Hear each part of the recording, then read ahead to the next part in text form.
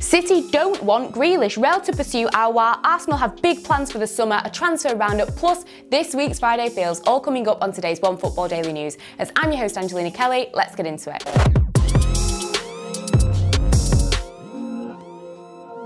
First up, and with transfer rumours flying around, I think it was only a matter of time really before Jack Grealish's name was brought up. Now, of course, he has had a brilliant season so far with Aston Villa, and he's actually really been so vital in helping them in their campaign, as they actually currently sit in 9th position and have not been doing too shabby.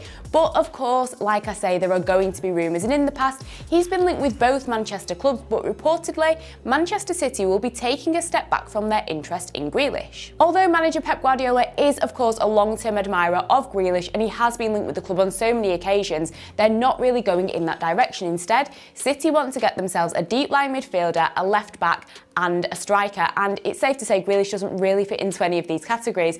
Of course, it does make sense when you look at Manchester City's team. They're absolutely flying at the moment, there's no doubt about that. And when you look at the positions that Grealish normally occupies, that left wing or attacking midfield, I can't really see Guardiola swapping the likes of Raheem Sterling or Kevin De Bruyne, etc. for Grealish, as much as he is a talented player, and I'm sure that this will be music to other Premier League clubs' ears. And speaking of other Premier League clubs, it was a big night in the Premier League last night as Chelsea got a 1-0 victory over Liverpool. They are back in the top 4, and they have now gone 11 games across all competitions unbeaten in a row. This is massive for Chelsea, but for Liverpool, it is not looking good. This is their 5th loss in a row at Anfield. And for Jurgen Klopp, never mind trying to defend that title, I think that's gone completely and utterly out of the window. They'll be lucky if they get top 4 at this rate. Things are just getting worse for Liverpool, and I think everybody was shocked when Klopp chose to sub off top goal scorer Mo Salah. He departed in, I think, what you could describe as a little bit of a huff. He was definitely not happy, and I don't think fans are either. Of course, there were claims for that second half penalty when Roberto Firmino's shot hit N'Golo Kante's hand, but they were denied the penalty. How they were denied when you look back at the images of Kante's hand, I'm not too sure, but you can definitely understand their frustrations. But apart from that, Chelsea were pretty much running the show. And speaking of handballs, it was a crazy game as Fulham were beaten 1-0 by Spurs after Josh Myers' equaliser was disallowed. Fulham were naturally upset about the controversial video assistant referee decision. Basically, in the lead up to Myers' goal, Mario Lemina was penalised for handball. But when you look back at the images, his arm was by his side. I'm not really sure what the player could have done to avoid it. And of course, at the end of the game, Scott Parker did express his frustrations, and you can understand why managers and players are getting more and more upset about these decisions, because when you look at the N'Golo Kante situation, it just doesn't seem to make sense. Luckily for Spurs, they did record consecutive Premier League victories for the first time since November, but perhaps this game should have ended in a draw.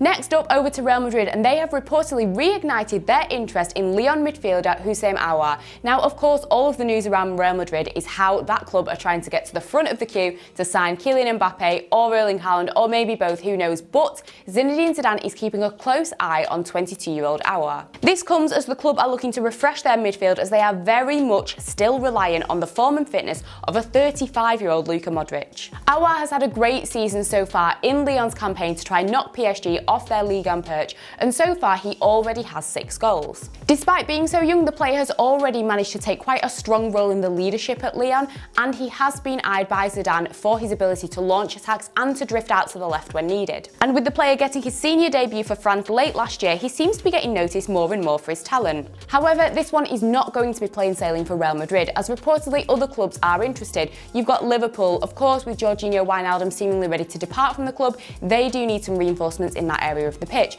Then you've got Arsenal and Juventus. They did try to get the player last year, it didn't work out, so they are going to try again this summer. However, the French connection could give Real Madrid that little bit of an edge. Of course, Aouar has said that Zidane is his idol in football, and Zidane is clearly interested in Aouar, and also the link between the two clubs. Now, Real Madrid did purchase Mariano from Lyon, and they're hoping to try and use him as a make-weight in the deal. Now, due to the amount of interest in the player, like I mentioned before, and the fact that Lyon's president is apparently not willing to budge on the €60 million price tag that he's got on Aouar, it looks like Real Madrid are going to have to do a player plus cash deal. But if the powers that be at Real Madrid do manage to get Mbappe or Haaland, there's not going to be much money left. Now, of course, Real Madrid do have other players that they could offer in swap deals, but if the club also want to sign David Alaba as well, they're really going to have to search those piggy banks and get that money together if they also want Aouar as well.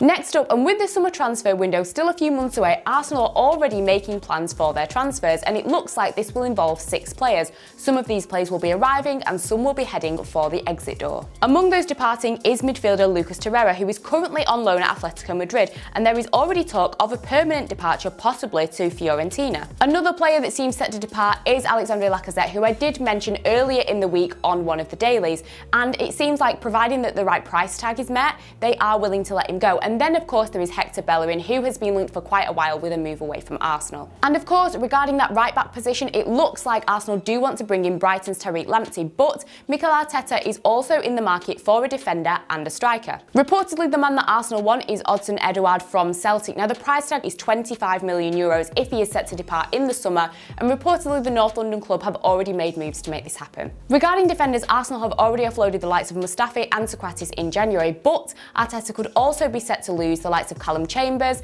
David Luiz and Dino Mavropanos. This would leave Arsenal with the likes of Gabriel, Pablo Mari, Rob Holding and William Saliba. Therefore, they are looking for another player in RB Leipzig's Ibrahima Konate. Konate is having a great season so far, and the fact that so many clubs across Europe, not just Arsenal, are interested in him does really speak volumes about how good he is of a player. But even if Arsenal don't get him, if they can manage to get rid of a few players and at least bring 1 or 2 of these names in, then surely that would be a massive positive for the club and their fans.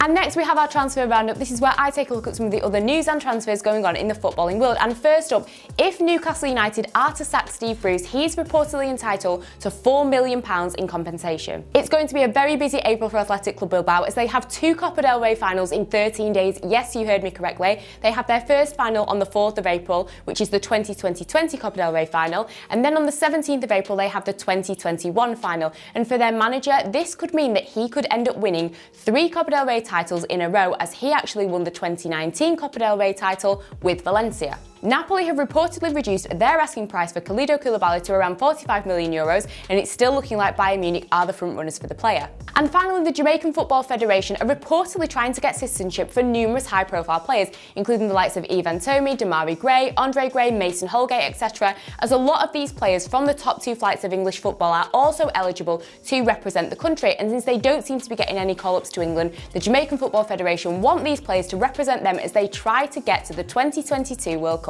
And last but by no means least, we have Friday Feels. This is where I take a look and give some predictions on some of the weekend's football, and you guys can give your predictions in the comment section below. First up, we've got the Manchester derby, Manchester City against Manchester United.